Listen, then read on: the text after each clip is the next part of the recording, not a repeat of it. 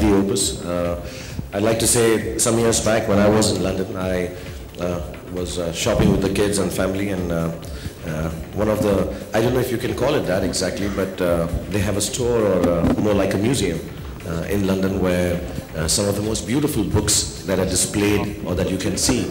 And I'm a voracious book reader, and I was very attracted to this store, this museum.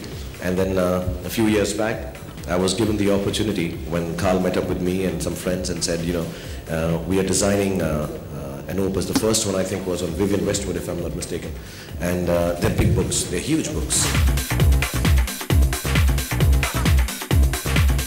I just felt that, you know, for years I've been working, and anyone internationally, whenever they have talked to me or spoken to me about Indian cinema, without perhaps deserving it, rightly so, perhaps without maybe being someone as important a cog in the Indian film industry as I've been made out to be, I do fully believe, with all humility, that I do represent, in some way possible, how Indian film industry, Indian culture, Indian arts should be promoted all over the world.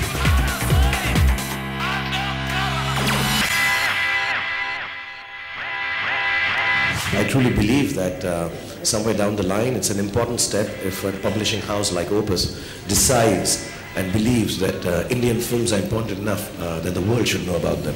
So I thank you for giving me this opportunity, giving the film industry this opportunity to be able to talk about the history of Indian cinema, perhaps through one of the existing actors, like I said, who's been given much more importance than he deserves. I'm extremely humbled by this, and I'm very excited also personally because I like books. Books have been written about my work over the last few years, some very interesting ones.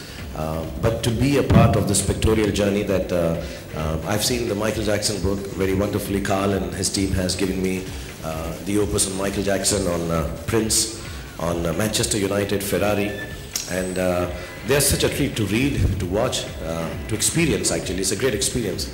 And I'm extremely thrilled and humbled, as I said, about having a book which will hopefully talk about cinema and the existing state of cinema in our country and the international appeal it holds. And I just happen to be one of the center figures that they are pegging the whole book around. We are rating this event